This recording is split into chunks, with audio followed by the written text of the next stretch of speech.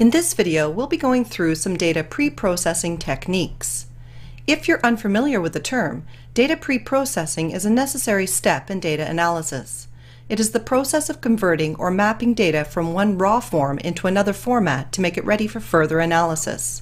Data pre-processing is often called data cleaning or data wrangling, and there are likely other terms. Here are the topics that we'll be covering in this module. First, we'll show you how to identify and handle missing values. A missing value condition occurs whenever a data entry is left empty. Then we'll cover data formats. Data from different sources may be in various formats, in different units, or in various conventions. We will introduce some methods in Python pandas that can standardize the values into the same format, or unit, or convention. After that, we'll cover data normalization. Different columns of numerical data may have very different ranges, and direct comparison is often not meaningful. Normalization is a way to bring all data into a similar range for more useful comparison. Specifically, we'll focus on the techniques of centering and scaling.